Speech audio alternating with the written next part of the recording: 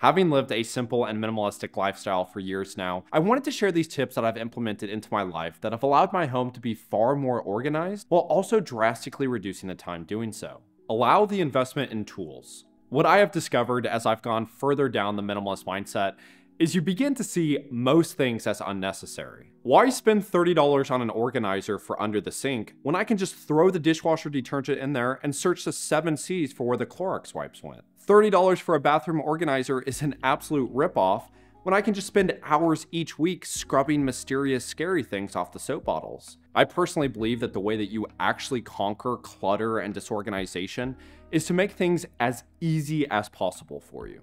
To have things that aid in your life, it doesn't mean that you are less than. Or if you use money to invest in something towards yourself, that doesn't mean that it's a waste, as things and money are 100% designed to help you in your life. It doesn't need to be logical. Something that I found was continuously cluttering up my environment was having things in the logical place, but not necessarily the place where I consistently was using the item. For example, in my closet, I have a hanging shoe rack, and while this does drastically help keep things more organized, I failed to realize the practical use aspect of this. I wear 3 different pairs of shoes almost every single day. I have a pair I go do my cardio in, my amens, and well, these bad boys. I began to notice that these shoes in particular were scattered all over the place instead of putting them back into their respected areas. I kept trying to be more disciplined, and no matter how hard I tried, the same result kept happening. So naturally, I just got upset at myself. But in reality, I was creating resistance to something that could have been far easier. I was making something overly complicated just for the sake of logical organization. So I just put my daily use shoes in an easy to access place. And just to summarize this, as we are working on getting our environment more organized, typically we go at it very logically, but sometimes this negates the intentional purpose of what you're actually wanting to do. Sometimes you need to decrease the proper organization so it serves you better in your life. At the end of the day, everything we're doing is trying to make our lives easier. Treat yourself. Many of you know I love swimming. I swim at Barton Springs, a wonderful spring-fed pool here in Austin, Texas, year-round, and probably just by looking at my traps, you know I love working out. But something I really do not like doing is dishes. Every single aspect of it is a nightmare for me, and no matter how on top of it I try to be, I continuously have a stack of dishes in the sink. So instead of being super lame and just waiting for my girlfriend to do it, I created a reward system to better help incentivize myself in doing dishes. If we want a pet or like a little kid to do something, we can go 2 ways about doing it. We can give them small treats, words of encouragement, play with them, or we can scream at them. We can punish them until they do it and be extremely authoritarian. And while I am not one to judge, I personally want to go the cookie route. Because when it comes to ourselves, typically being kind is never an option. First, we want to just humiliate ourselves. We want to say disgusting comments to ourselves, berate ourselves, do all of these nasty things, making already a difficult thing for us to do already even more unbearable. So instead of sitting there and just hating doing dishes, I said, once I do the dishes, let's go swim. Once I do the dishes, let's go for a workout. Once we do the dishes, let's go eat one of our favorite snacks. And I made sure that when I did the dishes, I actually treated myself, because we can't be lying to ourselves. We can't say, when I go do the laundry, we'll go get coffee and then don't get coffee, because now you're creating already a negative experience and you're lying to yourself and it's going to be horrible. So actually treat yourself. Give yourself that little bit of kindness, and then that way you are creating a negative experience and slowly you are turning that down into something that you can handle. I know that it sounds silly that we have to treat ourselves for what's supposed to be just these adult tasks that we can all do, but sometimes we need to do these things. It's difficult for a reason, so instead of just being nasty about it, let's just turn it a little bit. Let's make it a much more enjoyable experience for us. Incorporate multifunctional items. Single-use items can literally bring a tear to a grown man's eye. Hey, who left this bowl of onions here? And in my apartment, I did the best I could to make sure as many things as possible served more than one purpose. And I have no idea what the proper names of all of these things are, but probably already what you've gathered from this video, that makes sense. This counter is probably the most used item in the apartment.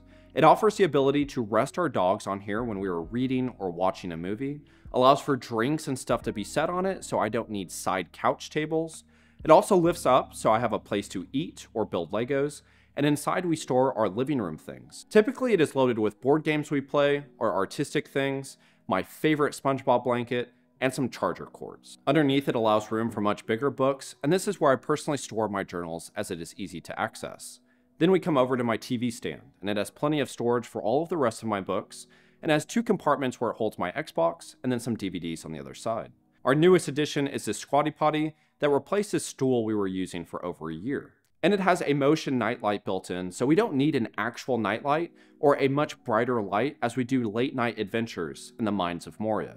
So these 3 things have saved me from having to buy a bookshelf, those side couch tables or whatever it is that they're called, all the storage for my blankets and my games, and it saved me from having to get a nightlight. So not only did it save me a lot of money, also mentally, I only have to think about these 3 different things instead of all of the other things that would be in my environment. Avoid a big mess, wipe as you need. Ever since I was a little kid, I always hated chore day. Mostly because it meant one day out of the week was just gone simply to do chores. And as I have gotten older, I still do not like having a chore day, but it's for a different reason. I find that when we have a chore day, it makes us far more likely to not pick up one of the simple things that we could have managed, as we're gonna just push it off to the day where we do chores. Why clean up all of the toothpaste off the mirror on Wednesday when Sunday is chore day? I personally find that this is like giving us a permission slip to be messy each day. Not to mention, typically when we do a deep clean day once a week, we get so burnt out that like Monday, Tuesday, and Wednesday, we're having to recover from that, which means we're not gonna be tidying up as we go. And life is messy, so naturally, things are gonna get messy as soon as you're done cleaning. So I go a different route. I give myself about 5 minutes every single day to do the easiest tidying up that I can do. If I notice the mirror's dirty, I grab the cleaner and a towel and boom, it's done in like 2 minutes. If I notice an impressive skid mark, well, I just grab the toilet bowl cleaner and I get to work. Maybe it takes 30 seconds. Somebody put me out of my misery! Have mercy on my soul! And I am not naive to the fact that my apartment is much smaller and I don't have as much responsibilities as most of you. But ultimately, I just wanted to show that when we do a lot of small things, it really compounds to a much bigger outcome. If we just kind of tidy up the easy things that we can do whenever we see it, whenever it comes to that chore day that we might need to have, it's gonna be far simpler and overall easier to manage. Give it a name. So now that we have a bunch of different tips to help organize our environment, besides the just natural messiness of life, it's important that we peel back a couple of the layers to uncover why is it truly that our environment is messy. Typically we just say, I don't have enough time, or I am too busy, or the kids just make the environment so messy.